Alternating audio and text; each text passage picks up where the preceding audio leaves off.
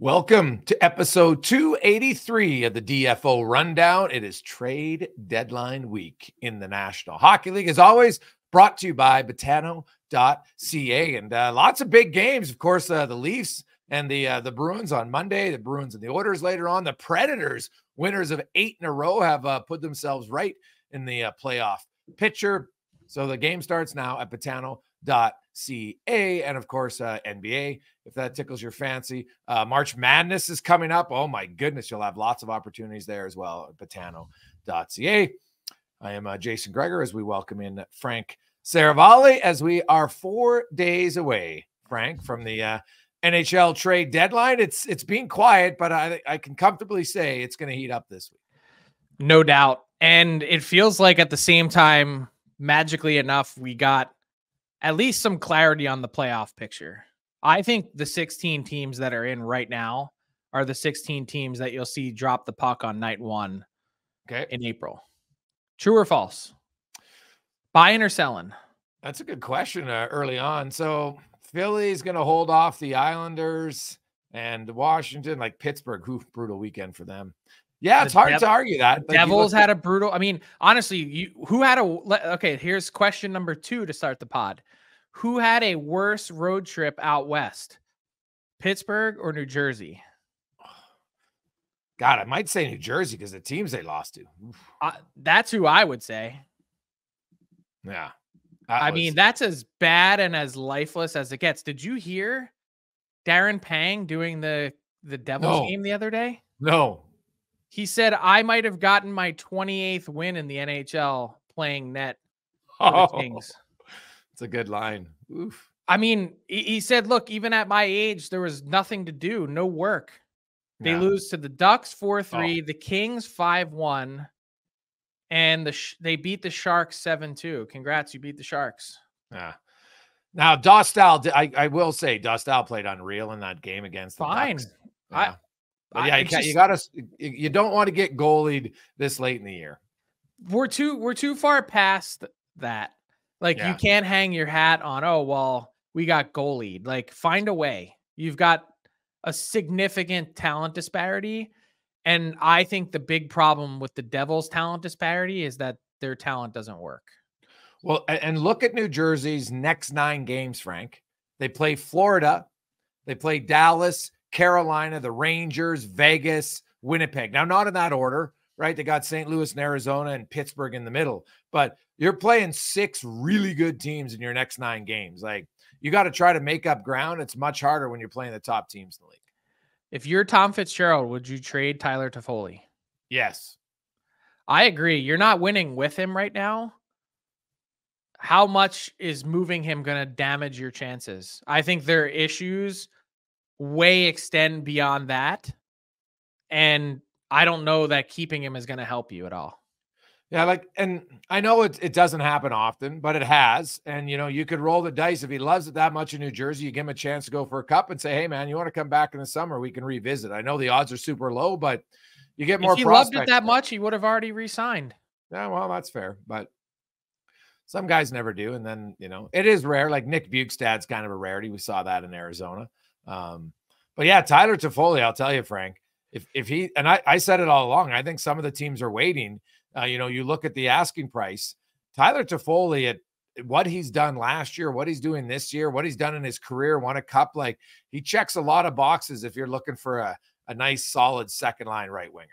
He also has a clutch factor, I think, to his game that I think is pretty attractive too. Well, Colorado, Vegas, and Edmonton could all use Tyler Toffoli. And LA. Well, LA just isn't going to have the cap space, though. Yeah. Adrian Kempe is expected back before the end of the season. So there's not going to be a big opening there for them to do something unless they're moving a piece off their roster. That's the tough spot. And if you're Rob Blake, how aggressive would you be given where your team is? Do they deserve it? Yeah, that's another fair point. Yeah. So Tyler Toffoli started last week at number 44 out of 45 on my trade targets board. Yeah. Likely to be inside the top 10 when the new board comes out later today. So then the next question, since we just worked through the Devils, is the Penguins. Hey, dude. Well, here's the thing about the Penguins, Frank. So I've been doing a little bit of digging on the Penguins. I'm not 100% sold that. Like, I get the sense that they might try to re-sign Gensel at around like 8.5 and ship off a lot of other guys. Right? You have Riley Smith on your board higher, and it makes a lot of sense. Right? They got Ricard Raquel. They got some other guys. If they can get teams to trade that, I wouldn't be shocked if Jake Gensel ends up re-signing in Pittsburgh and they trade out a lot of other guys, Marcus Pettersson, Raquel, Riley Smith, etc., and free up some space and then try to get a better set of complementary players. So then why haven't the Penguins and Jake Gensel had even an exploratory discussion on an extension? Yeah, I don't think it's even a remote possibility. Okay. I mean, I guess it would be a remote possibility I have to allow for that, but I would be very surprised given the tenor of how things have gone, not in a negative way. It's just, it hasn't happened. Wouldn't you have started exploring that in December, January, let alone last summer? Yeah. Well, you can make the argument. Like, I just look at Pittsburgh, and right now, Frank, I'm not, we talked about the San Jose Sharks never really committing to wanting to do what they're supposed to do. And I find that Pittsburgh's a little bit different because they have Sidney Crosby, who's having a really good year. Right. And they got Letang and they got Malkin, who finally scored, albeit a garbage time goal, but still, a goal's a goal when you score. And they're committed to those guys long term. So I think the fact that they're committed, looking to say, okay, how is it possible to keep the best guy of our free agents or other guys, which is Jake Gensel by a mile?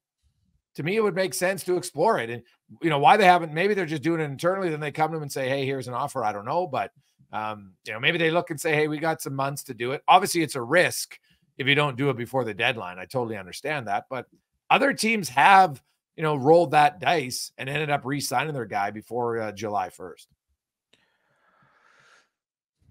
I don't get it. I mean, I'm looking at this Penguins team and they're just, I know that we talked, and I don't want to add any fuel to it, but we talked a couple weeks ago about how poorly they're constructed. Like, they needed that Erik Karlsson contract, like another hole in their head. Yeah, no, it wasn't great. This is not, and again, this is the exact same consistent message I had.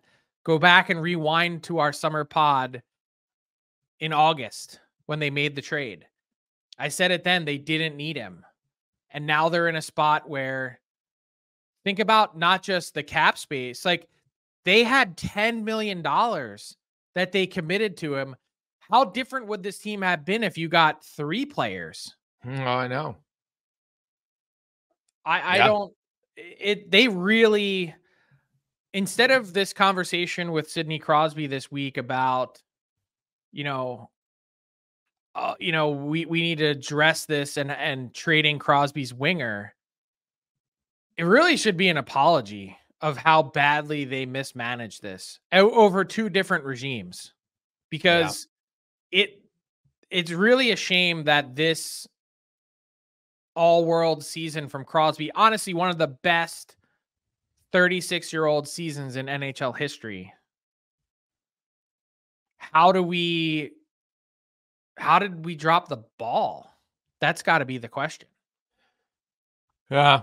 No, but there's no quick fix, and there's no quick fix of, oh, you know what? We move out a few guys and we're going to go in the free agent market and get all these value contracts and everything's going to work out great. That's got to be their plan. I don't see any other way around it. Unless they go to a rebuild, Frank. And I don't see them there yet. Do you? No, but like, here's to further emphasize my point. So you bring in Karlsson 10, Riley Smith 5 is 15, Noel Acciari 2 is 17, Lars Eller 2.45 is 19.45. What about Ricard Raquel? Multiple years. But that was there before. I'm talking just Kyle Dubas. Okay. 19.45. Oh, and I didn't add in Ryan Graves. Yeah. So 23. It's 24 million bucks. They added 24. I know they traded some away, but they added $24 million in changes. That's more than a quarter of the cap. And this team is going to be worse off this year than they were last year. Yeah. Worse. Yeah, like they're like, you look at their roster on paper and you say, how is Philadelphia 9 games ahead of the Pittsburgh Penguins? 9 points ahead of the Pittsburgh Penguins. It makes no 5 sense. more wins. Makes no sense. No, like I know the Pens, they've got their games in hand. They're gonna have to pray they win all of them, and then that's their only hope here. But I'm really curious to watch what they do this You week. can stick a fork in them after that loss to Calgary on Saturday night. Oh, I saw one of the Penguins writers tweeted, and he said someone should bet their house on the Oilers on Sunday because there was no way they were recovering from that loss. Yeah, well, and you throw in the fact that their plane was frozen in Calgary, and then they didn't get to their hotel, I think, until like 4 a.m. Yeah, he tweeted that before that happened. Oh yeah, no, but I'm just saying you add that into it, and yeah, it was an easy one. If you were at Betano.ca, Frank, you would have made good on that one for sure. So, yeah, you could tell the frustration talking to Crosby after the game last night. He was, he was not impressed. Like that game really was Pittsburgh used to beat, but the Oilers beat up on the Penguins, Frank. How about 30-9 is how they've outscored in their last 5 meetings. Like it's an ass kicking every time right now. Like it's, you got the young guy in McDavid and against, the great Crosby. And right now the depth on the team is just between the two. It's massive. It's like a canyon between the two teams when they play head to head. This road trip solidified it in the sense that there have been believers the whole time. Somehow that this team that hasn't won a playoff series since 2018 would be able to sneak in and then could potentially do some damage. There can't be one person left in that front office, one person left in that locker room that could look anyone dead in the eye and say that this team has a chance not only to make the playoffs, you can cross that off, but to do any damage. To do anything other than to sell every piece off that you possibly could would be doing this team a giant disservice. Yeah, no, I would agree. Now, the Washington Capitals, Frank, got a lot of players we think could be traded potentially. Kuznetsov comes out of the, NHLPA substance abuse program and gets put on waivers and is now going to go to the minors. The GM talked about how he felt like, he just needs to change. Do you see this going down buyout street in the summertime? What do you see happening? Oh, I'd be surprised if it's a buyout. I think that they'd just be just as soon to let him languish. I don't think any agent at this point, given the dollars left on the deal, it's about $10 million in cash between now and June 2025. Given his reputation, which he's now earned, I don't know how you could make the case that he should terminate his deal. That seems crazy. Well, because you look, if they bought him out, he's 7.8 cap hit next year. A buyout in 2024-25 is 3.8. So they'd save $4 million and then they'd have $2 million the year after. It's actually a pretty good buyout if you wanted to do it for Washington. And you look at this, Frank. Obviously, he's there's some off ice issues with him. He clearly has a drug problem. I mean, the photos surfaced years ago. Yeah, was it at where was it? Was it after their cup win, I thought? Yeah, I mean, look, there's been lots of photos. The Caps have been embarrassed. And I believe at some point earlier this season, as he's been asking for a trade for a long time, they've been frustrated with him. He's been frustrated with them. And I believe at some point very early on in the season, or maybe in dating back to last offseason, they basically said it's zero tolerance from here on out. Yeah. Next issue, next thing that pops up, we're going to have to do something here because it's not working for us. And that part obviously he ends up this year in the player assistance program. And I thought maybe the most interesting part of that was that while Kuznetsov was out of the lineup, this team actually played their best hockey of the season. Yeah. So he hasn't played since January 27th. And the Caps in that span of time are, math. They said there would be no math here. Why do I have to do math? They are 6, 5, and 2. But it's not just been record, it's been eye test. Yeah. And I think they've gotten rid of his also at times negative attitude that has been problematic. And now he's going to Hershey as the highest salaried player ever for an extended stay in Hershey. Yeah. Well, there's $8 million bucks a year, $7.8 million cap hit. It's never good when you're in the Wade Redden territory, but he's even north of that. And I had some people tweet me and say, well, what about Carey Price? Carey Price is on a 1-game conditioning stint. That doesn't count. This is someone who's actually been assigned to well, Hershey. We'll see it. We'll see how serious he is about resurrecting his career, Frank, and getting his life in order off the ice. Just, you know, what if he goes down there, if that guy doesn't light it up in the AHL, there's a big problem. No question in my mind. Like, some people have said, well, what if he doesn't report? I mean, for the Caps, it would be the best thing to ever happen. Yeah, he's not reporting. He's just losing all his money. To go. Yeah, I don't see that happening. Would you walk for, or if you were an agent, would you let your client walk for 10 million bucks? Leave it on the table? Yeah, that would be not a wise decision. So, who knows? Maybe he feels like with the 54 million he's already made, he's got more than enough money. But hey, their GM's going to be busy this week, Frank. They got lots of pieces. Like, there's a shortage of defensemen available around the league. And Joel Edmondson's playing 22 minutes in Washington. I don't see that, the last games anyway. I don't see that happening on any other team. But you know what? He'll have some value, especially because he's already being chopped. If Washington needs half, like, he's less than $1 million. He's like $850,000. Like, that's a good depth defender to get on your team, the third pairing guy. And, I think there'll be lots of interest in Joel Edmondson. Nick Dowd's been out. You talk about it. They're still competing. If the return's as high as people say, God, you probably have to trade him too. So, and then there's Mantha, which is kind of a wild card. He's had an unreal season. And I know there's mixed reviews, Frank, from some of the GMs you talked to. I talked to some who quite like him, and then others I'm not sure. But either way, I think he's another guy that would garner some interest here this week. I mean, Brian McClellan hit it right on the head on Saturday when discussing the Kuznetsov waivers, saying the top priority for our team is the future. They're not going to be trying to put Band-Aids on this. They understand the position that they're in. They were one of the most competitive teams in the league, not unlike the Penguins. They don't have as many cups to show for it, but for 14 years. Oh, God, yes. They won President's trophies.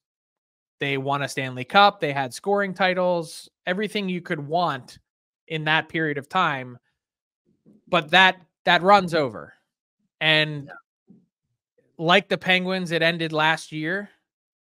And now they're in a spot where Nick Dowd, you mentioned, I think he's anywhere from a late first round pick to a second and a third or a second and a fourth. Joel Edmondson is going to be a, bottom pair insurance piece that you're right. If they chop that, they can maybe find a little mid-round, late-round pick value. And then it gets interesting. Who are some of the other guys that they would consider trading? And there's no doubt that they should be as active as they possibly can be. But I thought it was interesting to hear Brian McClellan mention specifically that they're also looking to get younger. So the type of deal that they made last year, acquiring Rasmus Sandin for a first, think about that. They took the picks that they got from the Orlov Hathaway deal, at least one of them, and traded it to Toronto to get Sandin. Yep. someone who has more time than me this week could potentially go through, if you're a Caps fan, and suss out which young players are operating on the fringes of their current team that have some pedigree and have some upside that the Caps could target with whatever capital they get in return. Well, it's intriguing that that trade definitely showed where I think their strategy is, and that's why I think they're going to be a busy team this week. Can I ask you a dumb thing? Yeah. If you like watching Rasmus Sandin now for another year, was that a smart move or not smart? By Washington or Toronto? By Washington. Yeah, he's kind of who you thought he was, right? Like I think he's a good player. He's not like late first rounders. Well, it wasn't that late, I guess, but that's a good question. Yeah, it was a late first rounder. It was Boston's pick, right? Oh, right. Yeah, okay. So it was late. I think I don't know what he is yet. Right? This might all be he is, right? But like he shows the potential of like, he could be, I think he could be a really solid number 5. I think that's probably the ceiling for him. And there's nothing wrong with like, if you have a really good number 5 in your team, you're pretty happy. But that's kind of where I see is, on a competitive team, because some guys will play top 4 on non-playoff teams, Frank. It's very different than being a top 4 big minute eater guy on a top end team. So he has the potential. He, like a lot of young defensemen, defensively he's not ideal. And his consistency is the one thing I'm sure if you talk to anybody that you need a little bit more consistency. Coaches like to know, okay, I see here, Sarah Valley. I know exactly what I'm getting from Sarah Valley game in and game out. And I'm not sure he's there yet, but you could say that about a lot of players. He turns 24 in 3 days. So yeah, like that's young, man. Young, but not insanely young. No, but age is one factor. You just, to me, I'm a big believer in the guys and especially defensemen and games played and just the experience where the game slows down, especially defensively. They're not running around and making ridiculous plays all the time. So that to me is like, what? He's not a huge offensive guy. That's, I guess my question is, like, he's not offensive enough at his size to me ever be a top 4 guy. So that's why I think at best he's a number 5 at best. And maybe he's a number 6, like moves the puck all right. 211 games. All I'm saying is it's an interesting move if you're Washington, but were they better off doing something else? Well, you never know, right? Like well, first of all, we'd have to go look. We'll see what was the pick. And just because one team picks a player doesn't mean that's the player they would have picked, right? But we got to look and say, okay, who are the guys around him? And then in 5 years would have been better, right? Like I think Washington at the time needed help on their blue line. I think that's obvious, right? Guess who that pick ended up being? Who? Easton Cowan, who has had an absolute monster year for the London Knights. And hey, and some people consider him now an untouchable for the Leafs. Yeah. Well, then which it was a lot of people. A lot of people panned that pick at the time as, oh my God, this is such a reach. We never had him on our board anywhere near this. And he has been an absolute stud this year for the Knights. 83 points in 47 games. Oh, hey, you know what, man? Really good player. Him and I think it's Barkey is his line mate there. I think they both have 80+ points if I'm not mistaken. So I'm always had like guys put up big numbers in junior and Denver Barkey, he signed with the Flyers this weekend. Yeah, there you go. His entry-level contract. Yeah. So, yeah, I think they're both like 83 and 85 or something like that, right?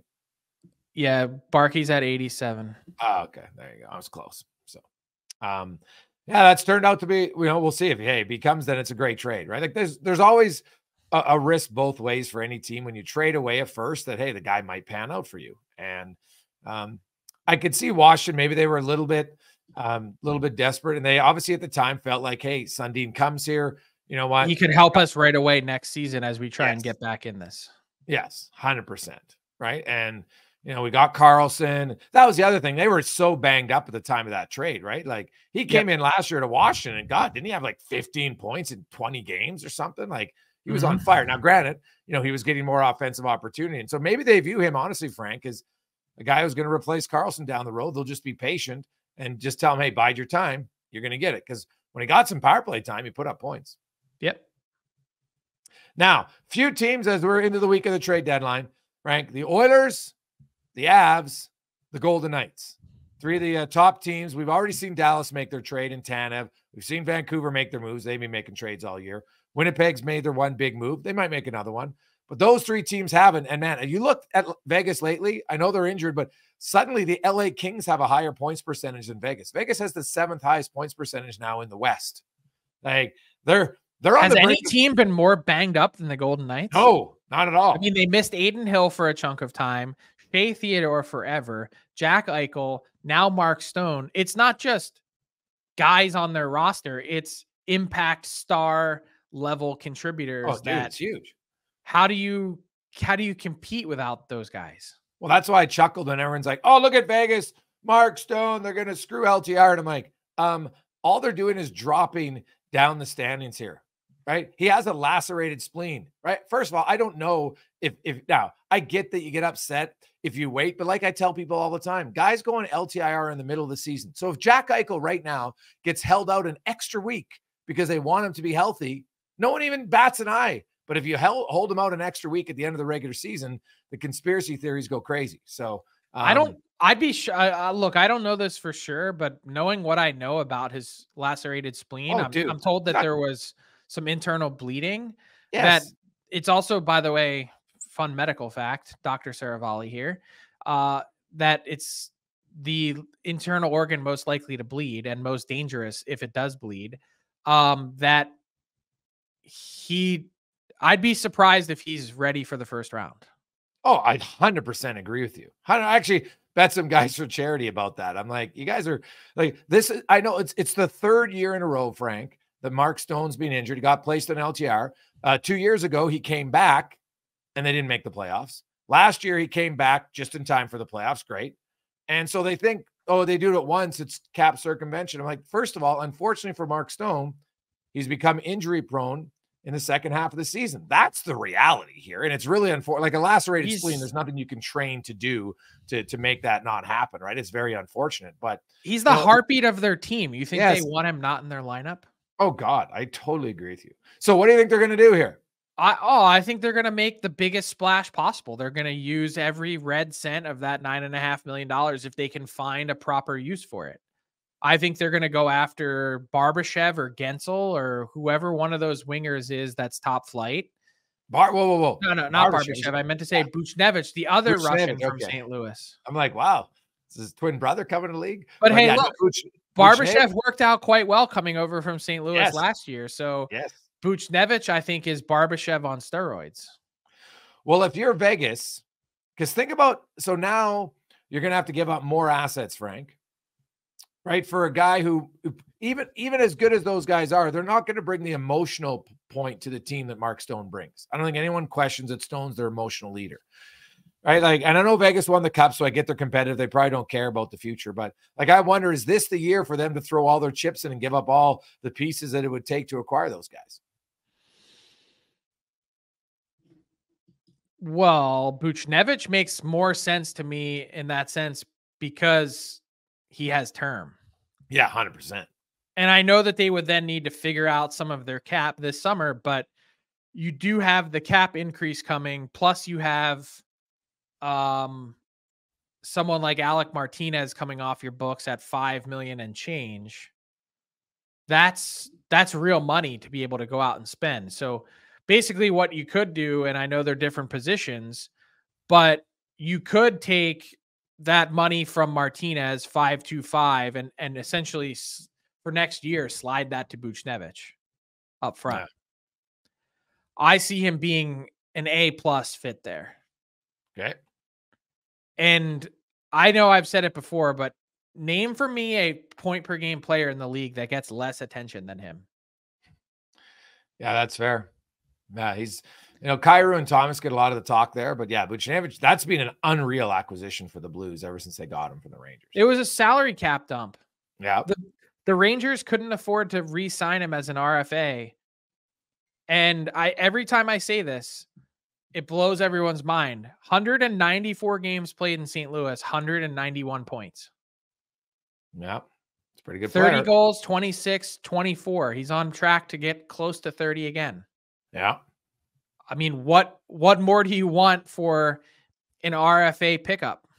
Yeah. Well, if you're the Blues, like I would make the argument, I would try to re-sign Buchnevich. Keep him on my team. He's a good player.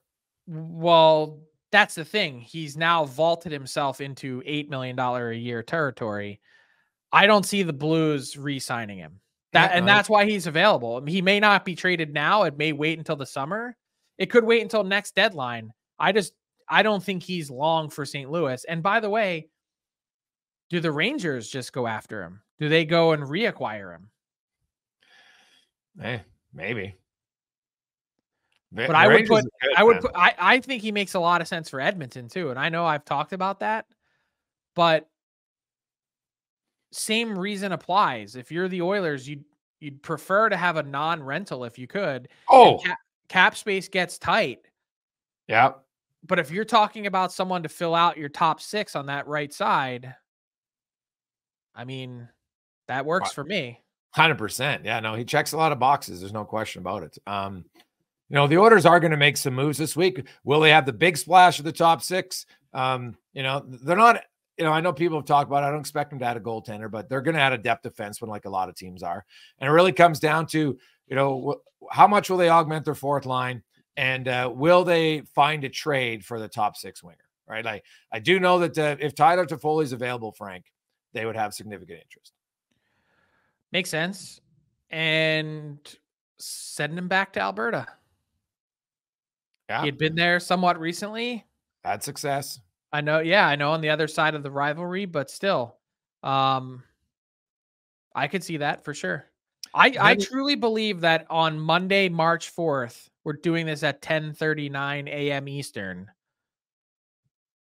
I don't think the Oilers have they're not laser focused on any one thing. I think they're still all over the place. Yeah. And I don't mean that as a negative. I mean it as they're trying to weigh out acquisition cost with the other collateral moves that they're going to have to make. I mean, there's a reason why Brett Kulak and Warren Fogle are on our trade board. They might have to move out players, and I know Ken Holland in the last week or two has spent time gauging what that market is like if they need to unload one of those players in a deal independent of whatever trade he's making. Yeah. Well, the other thing I found interesting about Edmonton was kind of like yesterday, a few of the players mentioned like they still got their sight sets on first place in the Pacific, and they passed Vegas now, and they're 9 back of Vancouver with 4 games in hand. And it's, they do have the 1 game left head-to-head in April, and Vancouver beat them for fun earlier in the season 3 straight times. And, that early season swoon of 12 games, might cost the Oilers first in the division, but man, they've been playing very well. Actually best record in the NHL since Knobloch got hired by fairly significant margin. And, so I look at Edmonton, and you know what, I think their team has shown management, like they've been playing .750 hockey under Knobloch, Frank, 34-11-1, right? Mm-hmm. They got the best points percentage in the league. They've got the most goals scored in the league. They've got 5th fewest goals against in the NHL. Their power play is 3rd in that time. Their penalty kill is 5th. Like, I think they're 1st in 5-on-5 goals. They're 4th in 5-on-5 goals against. Like, they've been very good. Like, to me, it's inexcusable if they don't make a few significant moves. Now, significant doesn't have to be big name, but if you improve your 4th line center spot, Frank, by 3, 4, 5%, that's pretty significant to me. Wouldn't it make sense to kill a few of these birds with one stone? Do one package deal. Pick a team like Washington. Washington's got a lot of pieces they could use. You got Dowd, you got Mantha, you got Edmondson. Yes, you can make a package there. That's the team that makes the most sense. Yeah, and you don't need to do all 3 at once, but you could do 2 of them. Yes. And they have cap space. They'd probably be willing to take back a Fogle or take back someone that they could then use just till the rest of the season, or then they could take him and flip him. Oh yeah, no, there's posture becomes a lot different if Washington has Fogle to flip as opposed to the Oilers, because Fogle he's already Having a tied his career career year. high in goals, and he's got a career high in points. Yes. And he's still got time to go. Like 2.75, his contract isn't really out of whack. It's just that relative to the rest of the Oilers lineup, he's the one guy you can take off that could actually clear a decent chunk of space. Yeah, And the problem is, like, he was really good. Like, he's kind of built as a playoff player, right? Like, he was quite good in the playoffs for them last year. So I think there might be hesitant. But I agree. Like, hey, if you can upgrade for a Buchnevich or somebody, then of course I think you're doing it. Right. My point is he's not coming back. So if you're going to have to pry a player off, he makes sense. And what I'm saying is Edmonton looking to move Foegele, a team looks at that and says, you're going to have to pay us. We're not letting you out of jail for free. But if Washington has Foegele, then Fogel's an interesting piece to add at the deadline is my point. So if you're able to get out ahead of it enough, the Caps could have a decent flippable asset in a few days' time. So you're telling me, Frank, there's no team that will help the Oilers like Carolina did last year on Jesse Puljujärvi? Well, yeah, that one was odd. Like, that was a stellar trade by Ken. That trade probably doesn't get talked about enough. That trade led to the Matthias Ekholm trade. If he can't convince Carolina to take Jesse Puljujärvi and all $3 million for just basically a 50-man roster spot and Patrick Pistola, just to, get a number off their cap. That was an amazing trade for Ken Holland because that led to the Matthias Ekholm trade. They didn't have cap space to do it otherwise. But those are exactly the type of calls that he's making right now. Like, Chicago is one of those teams to watch as a place that might be willing to take a forward for very little, like Foegele. Because Foegele, you could see a team desperate for some support. Oh yeah, we'll take Foegele. Like, why not? Oh, he's a good player. Like, he's a usable player. If you traded him to Washington, Frank, he would be swapped right away to another playoff-bound team.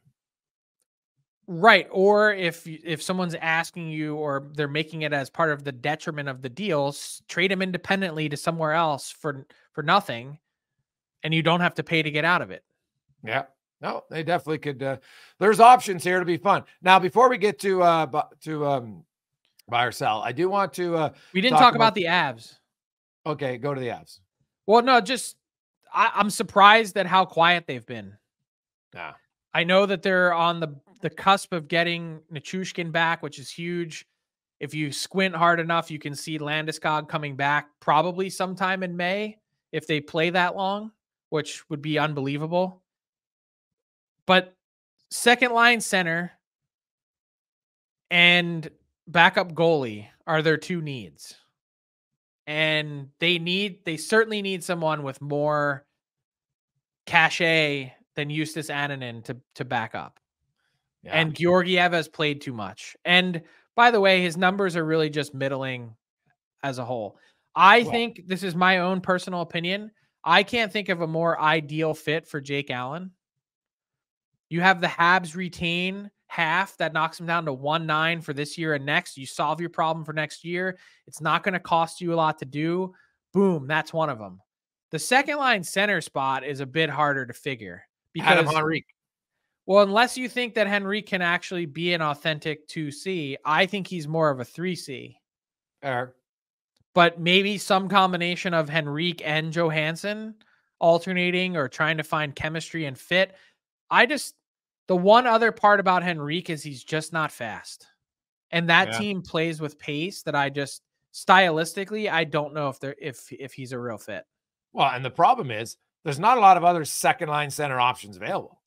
That's my point. I said it's pretty hard to figure out. Yeah. So unless there's someone somewhere from another team that has term that Colorado's looking at, I'm real curious to see what they get up to. And to put a bow on this part of the conversation, I would be absolutely floored if we wake up on Saturday morning and the Avs, Golden Knights, and Oilers all haven't traded their first round pick and haven't made a big splash. Oh, you think the Oilers might move their first? All right. I think if they don't think they will. Well, I think if they get a guy with term, yes. I don't think they're giving up their first for a pure rental. I think their owner is pounding his fist on the table saying, let's go. Oh, yeah. Well, they could. Yeah. I'd be surprised if they kept it. Which players do you think are, and that's totally valid. But which players do you think are like without question worth a first rounder? Jake Gensel, Pavel Buchnevich. Yeah, see, term. I agree there. But there's not many, right? I just want to make sure I'm not missing someone. I would trade a first for Tyler Toffoli. Really? Yep. Okay. If it was part of a package, I'd probably give up a first for Nick Dowd. Meaning you get multiple players. Yeah, you get multiple terms, and he's got a sick cap hit. Like Toffoli, I think when I look at the Tanev trade, I'm like, man, I might be able to squeeze a prospect in a second for Toffoli. I think that's it, though. Yeah, there's not many. So, but you're right. I think the orders are good. So I can see why their owner's like, hey, let's get going here. And, I think Jeff Jackson and Ken Holland, between the two of them, are pretty aggressive right now. So it'll be fun. Now, speaking of aggressive, Frank, you were bang on with the Elias Pettersson. Not only that, first of all, it was going to be 8 years, because I saw some people try, oh, no, it's going to be shorter. Well, obviously it wasn't. It was an 8-year deal. Came in a little bit lower than 12 million at 11.6. So, I was looking at the salaries for next season, and, Pettersson comes in, I think he's 6th or 5th actually, at 11.6 for 8 years. I'm not saying it's a bargain deal. I think it's a pretty fair contract. He gets money. Vancouver gets 8 years. I can't think of a more fair contract for everyone involved. Well, Pasternak, I really like that deal. Well, but I would say that's not really fair for him. I think he's on the short end of the stick. Okay. I think he's underpaid. Yeah. I think Pettersson is paid just right. And I think 4 years into this deal, when the cap is $103 million, we're going to be like, this deal is a bargain. Yeah, no, it's definitely has the potential, Frank. And they age really well. Year 6, 7, and 8, Vancouver fans are gonna be like, geez, we got one of the best contracts in the league, right? Kind of like a Leon Draisaitl contract right now. I'm not saying Pettersson's going to win a Hart or anything. He might, but I'm not sure it'd be like the massive savings where McKinnon was like $5 million underpaid for the last few years of his deal. But it should age well. I would agree with you. He doesn't look like a player. You know what? He's got such a great shot. He's not a slow skater who's suddenly going to slow down. So I think long term this ages well. I think he's got a really, really good chance over these 8 years to be hovering right in that top 5 in the league. Back-to-back 100-point seasons now. He's on track for. I think it's incredibly fair for everyone. He gets $93 million. The Canucks get an 8-year commitment. I mean, what more could you ask for? It's a 2-year slog for the Canucks to get to this point. And now it changes everything about the look and feel of their team. What was once a big question mark is now a sure thing. Yeah. I'll say this, Frank. I think there's a very good chance that he ends up being the all-time leading scorer in Canucks history if he finishes that 8-year term. Makes sense to me. By the way, did you find it really interesting that in the breakdown of the Pettersson deal, that in 2026-27, he got $47 million total in signing bonus, but he did not get $1 in signing bonus for 2026-27. Yeah. They're probably looking ahead to, I don't want to read anything too negatively, but I think there's an ownership group saying we can never trust our negotiating, so let's not get screwed over. It is interesting. No, they're saying that's not what their ownership group is saying. The ownership group is saying that's a year we're very likely to have a lockout, and I'm not paying signing bonus. Yeah, that's what I mean. Yeah, they're worried about getting the negotiation from the CBA. Oh, I thought you meant negotiation in terms of if the contract goes sideways. No. For the CBA, no. Did you notice a difference though? Exact same cap hit, but William Nylander has $69 million in bonuses, and it's 47 to Pettersson. So that's a significant difference that a lot of people, when you're able to get all that money in one lump sum, you invested properly over the year. That's a big advantage. So that's $22 million more in bonuses for Nylander than Pettersson, even though they have the exact same cap hit. I think Pettersson's going to be just fine. Oh God, yes. No, I like the Pettersson deal better. He's a centerman over a winger. So that's how I view that. Let's get Tyler Yaremchuk is away today, so I will fill in time now for fill in the blank.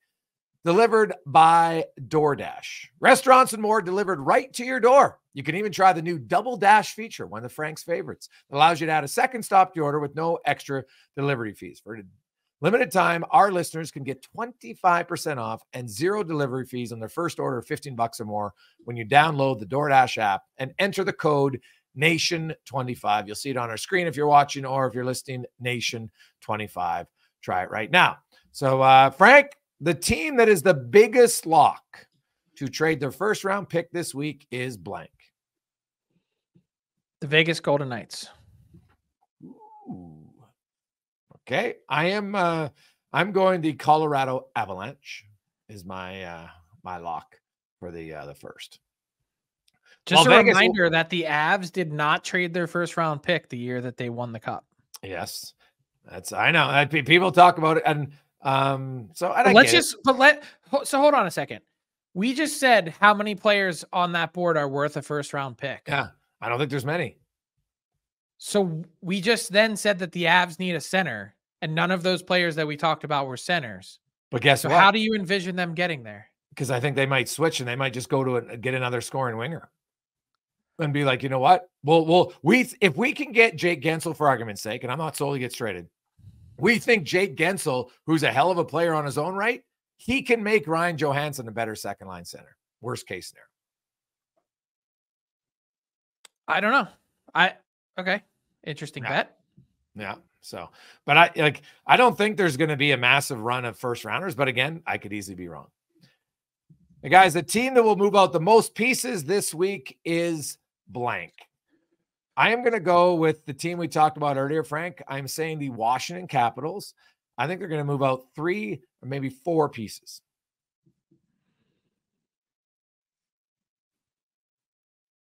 Washington's a good pick. You've got to go with their arch nemesis and the Penguins as well. Yeah. And I'll give you 2 wild cards. One would be the Minnesota Wild. Ooh, Billy Guerin.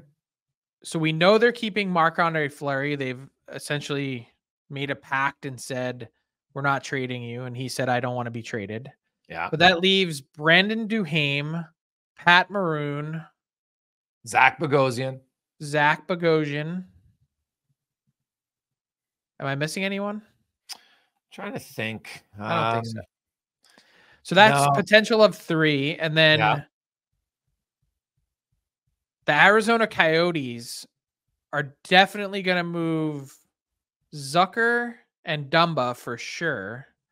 Now, the question is, on a pure volume basis, is there someone else, a lower tier UFA, I don't know, Josh Brown, pick a guy that someone says, oh yeah, I'll take him for a depth mid to late round pick. I need another set, because a few GMs tell me they want to go into the playoffs as a cup contender with 8 defensemen they think can play. Obviously, your 8th is going to be a drop off from your top 6, but yep. So yeah, Josh Brown would fit. Another guy, Frank, you mentioned in Minnesota, Alex Goligoski. I think he's a UFA, right? He's making 2 sheets. He could be a guy. I don't think Goligoski would refuse to waive his no trade last year. Oh, okay. So I don't think he's going anywhere. Even and I would contender. No, and I think that this is the end of the road for Alex Goligoski in his career. Yeah, well, that could be it, and no one really knows what the Seattle Kraken are up to. What's going on with Jordan Eberle? What about Wenberg? Yeah, Alex Wenberg.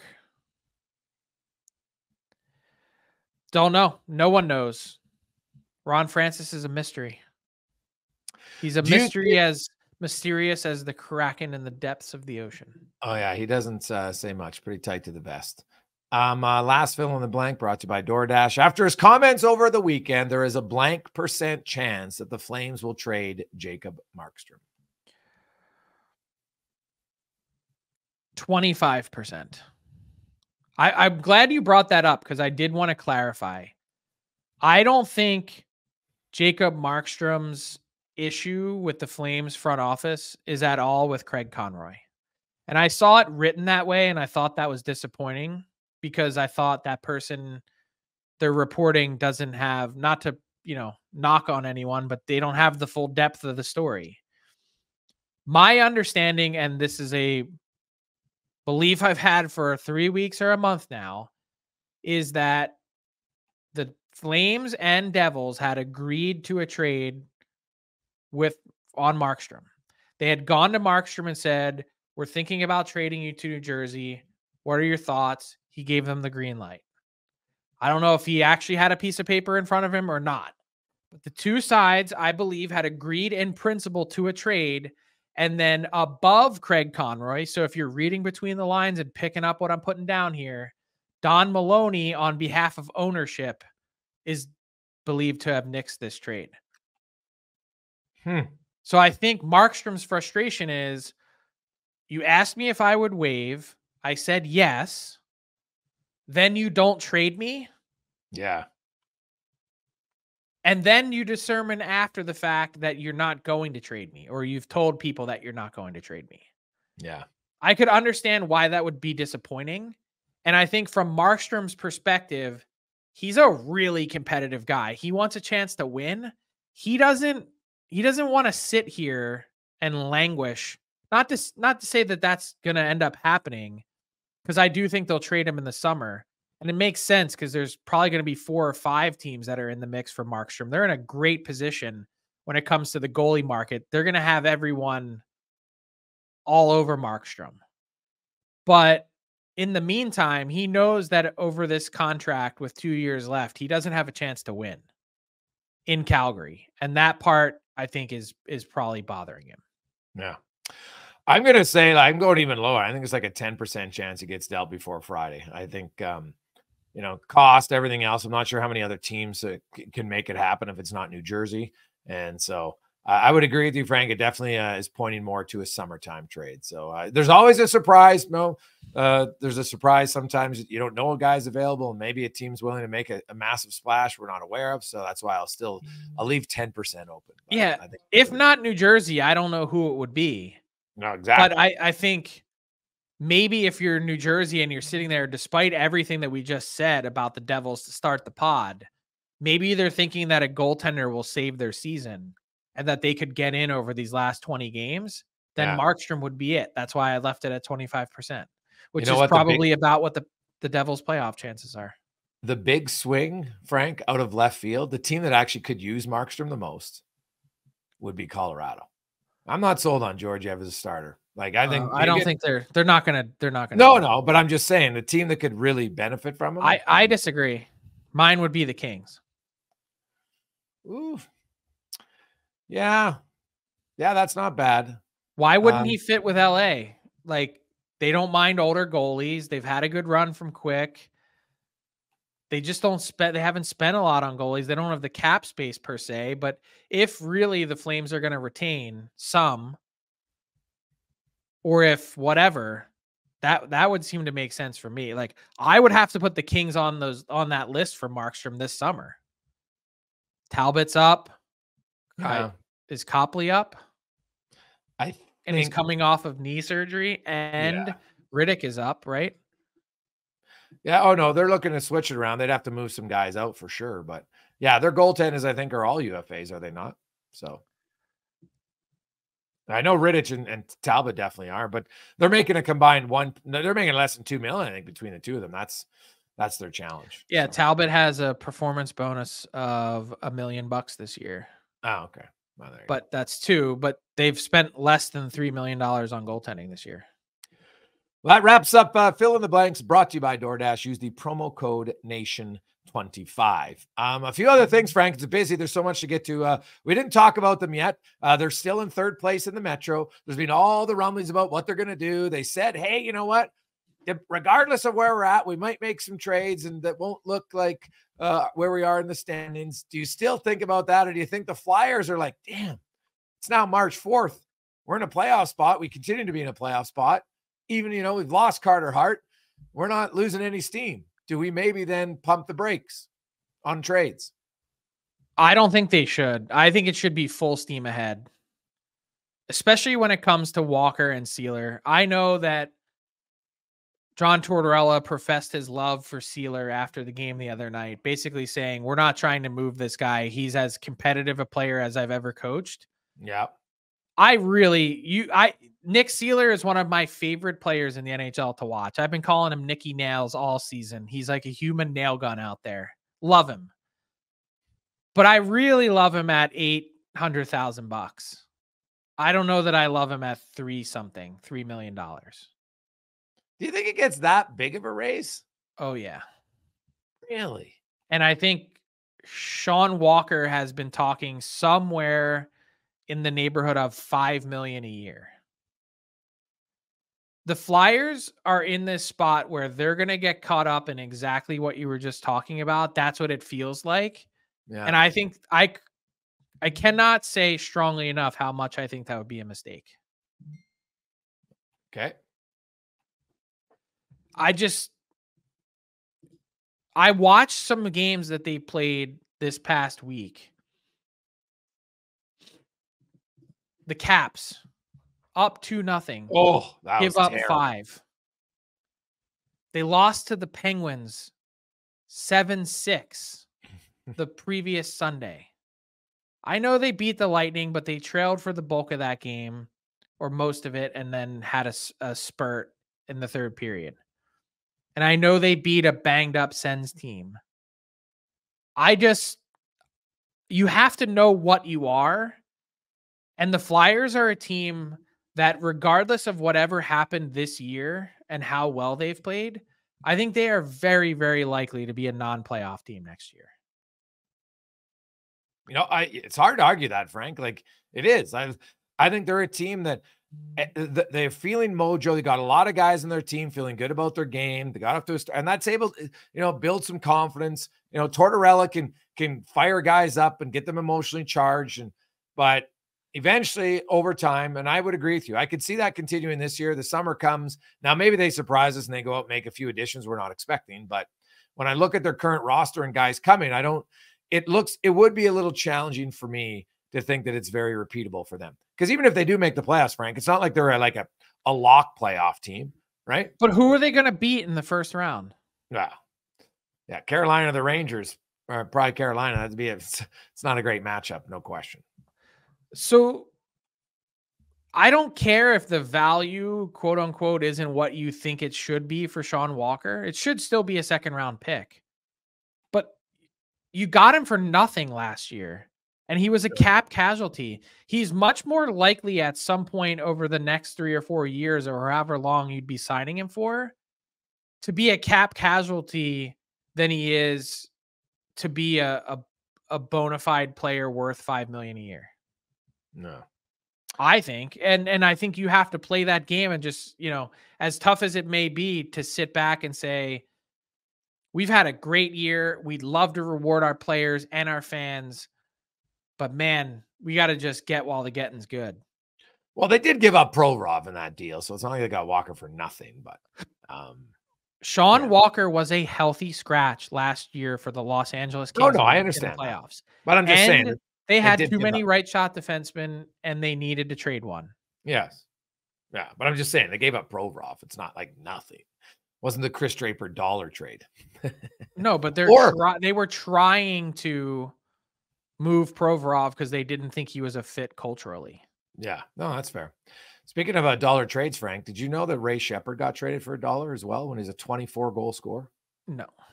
And then he turned into be a 52-goal scorer. So one of the few 50-goal scorers who was traded and then scored 50 goals, never scoring 50 before. So not many guys have done that. So just a random fact of the day. That's a great connection, a great segue to the Panthers. Yes. What do Panthers we haven't talked about? Panthers, Hanifin. We'll get to that. Do you see a connection there? What do you think they're going to do? No, I reported a few weeks ago that Noah Hanifin's preferred destination was the Tampa Bay Lightning. It still is. The Panthers have been a team that has certainly made calls. Hanifin, I'm told, would re-sign there, so they're on his list. Here's the thing. The Panthers, much like the Lightning, don't have very many assets. Yeah. They're shopping at Gucci, but they've got a Walmart budget. And that's fact. So they're going to have to try and figure that out. I think they're going to go through and work through this process. They're going to try and improve their team as much as they can. And here's the funny thing. I wouldn't be surprised if, in order to make something happen, that Bill Zito moves a roster player, one of his pending free agents, in order to make it happen. Now, not Sam Reinhart, but Nick Cousins or Kevin Stenlund or one of his UFA defensemen in order to make this happen. Is there someone that has value? How do we find the requisite cap space? He's open to just about anything. And I think short of Brad Treliving, I don't know if another GM in the league has made more calls this deadline period than Bill Zito. Well, it's that'll be fascinating to watch. Like, there's some really good teams that, like Florida, Colorado, Vegas, Edmonton, that have yet to make some moves, Frank. And I think that's what makes the this week exciting. Well, now, what about the Predators? Here's the Preds. They're on fire. They've won 8 in a row, and they've they've created some pretty good separation for them in the Western Conference wild card race. They're tied with LA at 72 points. They are 7 up on the Flames and Blues. Now, those two teams have 2 games in hand, but and the Flames have won 5 in a row, Frank. That's the thing, right? Like, they've won 5 in a row and gained no ground. So they've probably got to be annoyed. Not that I think, they'd still like to make playoffs. They're still going to trade guys. But what do you make of the Predators? Do you think they'll make a subtle move or two? By the way, there is a Preds and Flames connection. My prediction is the Preds are going to be trading Tyson Barrie. But once the Flames move Noah Hannafin, I think they're one of the teams that's expressed interest in Barrie as maybe like a thank you to their team, to say, hey, you guys have worked your butts off. Let's see if we can give you some help on the power play to maybe eke into a playoff spot. The math is pretty daunting with the run that the Preds have been on, but short of Barrie, I don't know how much they're going to be selling. I think you have to allow for the possibility of Alexander Carrier, because I think they like some young guys that are on the way on defense. So he's a possibility, but I could see Barry Trotz between now and Friday making a couple small additions. I agree. Yes, totally. A team that was in seller mode for a while and ready to consider a ton of different things, that they feel like they owe it to their team. So obviously UC Saros isn't moving, but I could see them nibbling around the edges, trading on the margins to try and improve this team. Yeah, wouldn't be surprised at all, man. UC Saros game comes around, they are a dangerous team, right? Like, they're not just dangerous in the sense that they're a hard out, right? In how they play. I'd be surprised if they won a first round, Frank, but I wouldn't be shocked if they won a first round. You know what I mean? Like, I think they could be a tough out for a team. Agreed. I think you have a goalie like that. That's someone that's capable of making what should be a pretty easy first round series something perilously in doubt. Yes. Well, Frank, we'll talk to you later this week. It's going to be a fun one. Before we go, though, of course, get to dailyfaceoff.com. It's trade deadline week at dailyfaceoff.com, and you can play the Wendy's Survivor Pool. Frankie, did you get it? Did you get it? You were on Wednesday. What happened? I got to day 4 for the first time ever, and I lost in a shootout because I had the Rangers beating the Leafs on Saturday night in Toronto. I made it to the finish line, and I fell on my face in the Wendy's Daily Face-Off Survivor Pool. Man, that one hurt. I'm not going to lie. I was watching the game, and I was all excited, and my son is like, what's Max wrong Domi's your least favorite player right now. I'm like, I want free food from Wendy's. Yeah, he cost you the shootout move from Domi. So, and well, the Rangers did tie it late though to get it to overtime. So I know I text everyone in our DFO live group chat, and I was like, I'm alive. I'm telling you, I was live texting this Ranger. Well, hey, my fail was worse, Frank. I got the first day right, and then I forgot to make my Tuesday pick, and then I got knocked out. What an idiot! See, that's embarrassing. That was terrible. So I will get in if you want to play. Have some fun. I see a few people online are giving us the results of the late starts. They're like, God, I wish I would have been in. They're running the table early, so it's never too late. 33 people out of 520 made it to the finish line last week. 33 out of 520. It's harder than it looks. It's definitely harder than it looks. Go to dailyfaceoff.com for the Wendy's Survivor Pool. You can't miss it. Top right corner, you'll see the classic Wendy's logo. Have a great week, everyone. Enjoy the trade talk, and we will be back with a little primer right before the deadline.